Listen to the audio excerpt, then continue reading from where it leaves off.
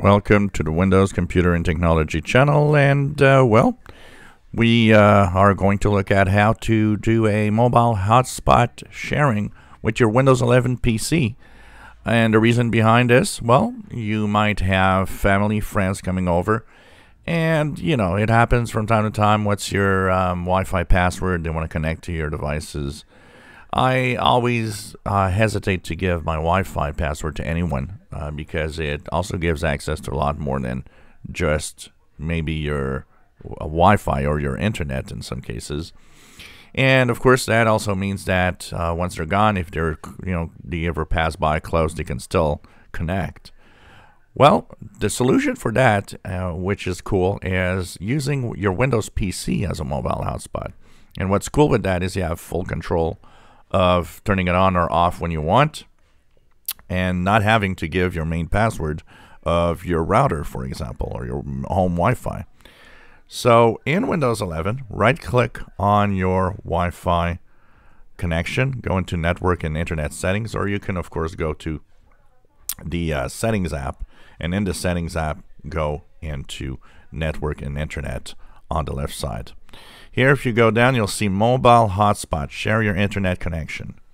Here, you have the option to share it. Now, I've got two Wi-Fi adapters, so I can, in my case, share it over one or two. Most people have only one Wi-Fi adapter, so you share it with the main Wi-Fi adapter.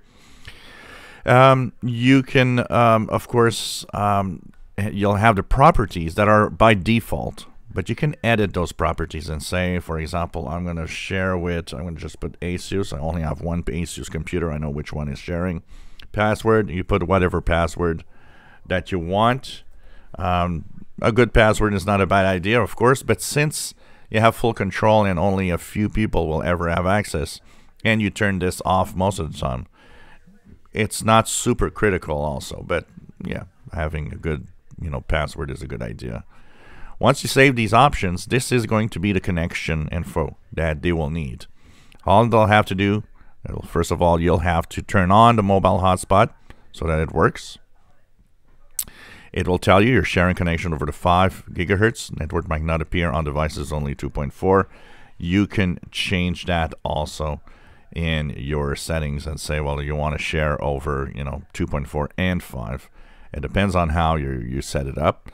It will tell you device is connected, and in my case, I will actually connect to this Wi-Fi and have you see what happens when you do that. So once I go into my phone, I see the Wi-Fi devices. I see my ASUS Wi-Fi, which is the name that I gave. And of course, I enter the password, whatever, connect. And once the devices are connected, you will see them appear as connected on your device. Just going to see what I did. Whoops, wrong password. That starts rel. Whatever. Here we go. The password is correct now. And so here you go. Connected. My Galaxy S22 Ultra.